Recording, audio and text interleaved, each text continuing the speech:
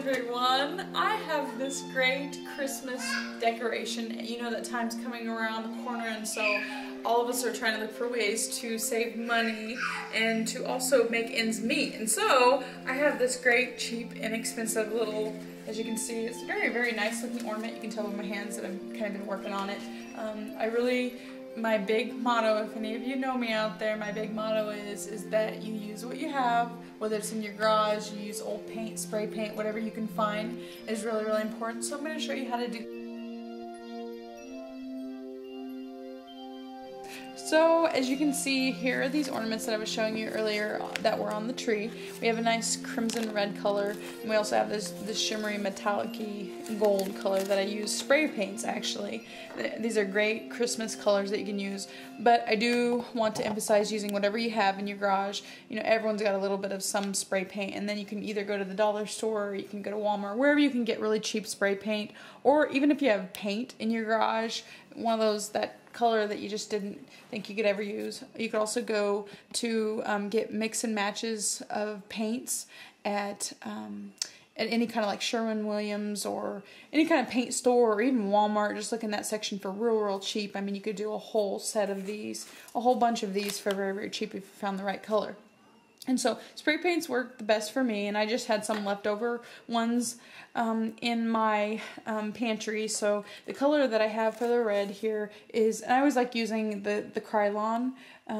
It just seems like it goes on really well, and it has a nice shimmery texture to it.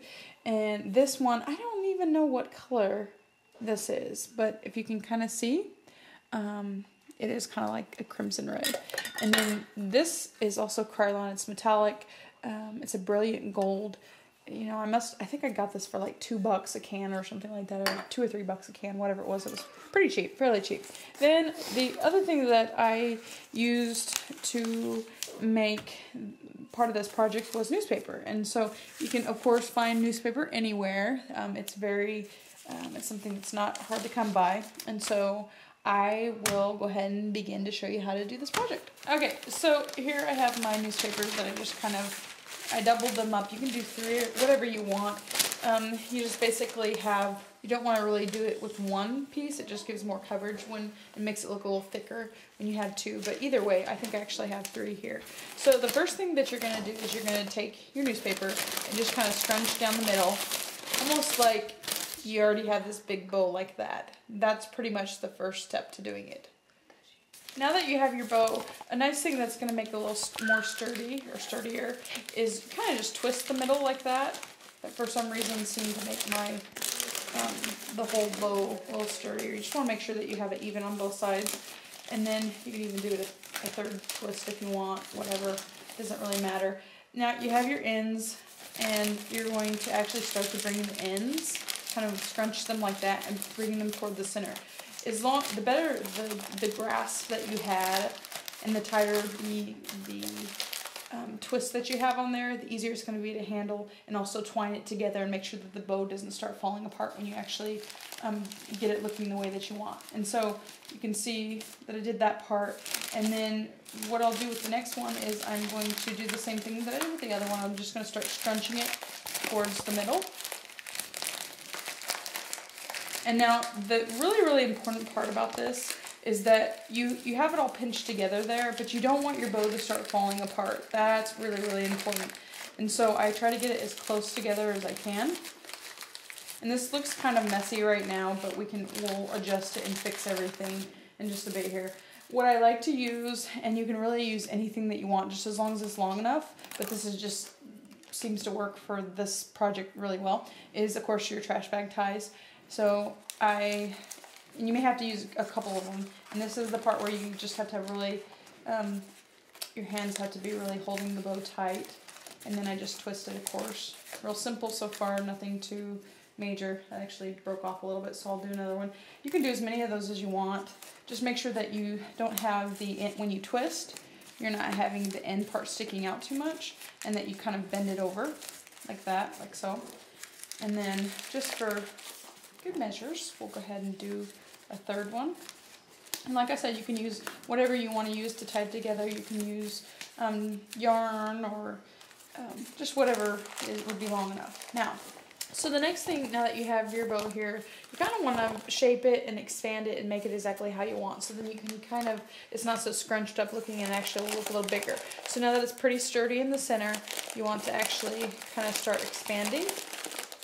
And this is where you're actually shaping your bow exactly to what you want. And you could, if you pick the side that you really want to show, and that might happen to you, and that's okay if that does.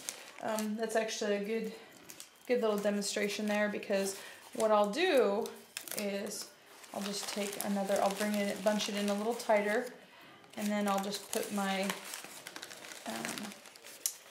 my little trash bag tie, and it's kind of having a hard time there, but twisting it more and more. And so that should do it, hopefully, as far as the sturdiness. And so you may have that happen to you when you're doing this. Now, the important part after kind of adjusting it a little bit, the really important part is you want to kind of scrunch it together in the middle. So you're kind of almost pinching it like that. It just seems like it's easier to work with when you do that, and it also just gives more of this kind of look that you're going for. It also helps to prevent it from falling apart. If you want, now that we have that, if you want, you can always hot glue gun the two between here. It's not going to make a whole big of a difference, but you can hot glue gun them like that together. And so you kind of see where we're going at with this. So there's that. I actually kind of wanted to show you what I was talking about, that make sure you have your hot glue gun ready. If you don't have one, then it's not a necessary step, but it just might not hold as well. And so you can go ahead and pinch them together kind of like that, and then just hold for a good 5 seconds. And actually, while you're holding, it would be a great time to kind of, I like it when it looks a little even more crinkled. So if you want, you can actually, in the very beginning, I didn't do this, but you can crunch your paper up. You actually can kind of like wad it up and then do your bow, but for the sake of this it was easier to work with that way, so I'm kind of doing that now. Either way. Okay, so now we have a good tight hold there, which is really good for the bowl. So now then the next step that I'm going to do is I'm actually going to take my spray paint. This is a little bit of a different color spray paint. Silver, I haven't tried the silver yet, so I'm going to see how that works, and you guys will kind of get to see what that looks like with the silver and kind of judge which color you like the best. Okay, so now I got finished. This is not even dried yet, but I spray painted it. You can see, actually, I'm surprised at how nice it came out. At first it was kind of harder to cover with that. I found actually the red being the hardest to cover out of all of them. I feel like the silver kind of already added to the grays and the blacks in the paper, and so it was a little easier. Make sure to spray the insides as well. It doesn't have to be perfect though. Now the next thing that you're going to do is you're going to decide on some kind of centerpiece that you can do, and really honestly, whatever you want to do. This came off of something that I had. You know, you have your little junk box and little jingle bells. You can put the little jingle bells on there, and that's fine. Or this, I don't even know where I got this from. This is when you just get creative and you can put whatever you want. You could put those two things together, and that's kind of nice contrast, the gold and the silver. And you can even do, like, I don't know about the flowers so much, but some kind of little greenery or something in the middle. And so that is that part. So I decided to go ahead and use a little bit of a greenery. I just pulled that out of a wreath. You can pull it off of any kind of greenery you have around your home, and you can, I suppose you could even make it from papers and use colors or whatever you want. This is your time to be creative and just use what you have. I think you're almost more creative when you just use what you have around you. And so I am actually trying to glue a couple different colors on here. I just had a little berry that I pulled out of a wreath, and then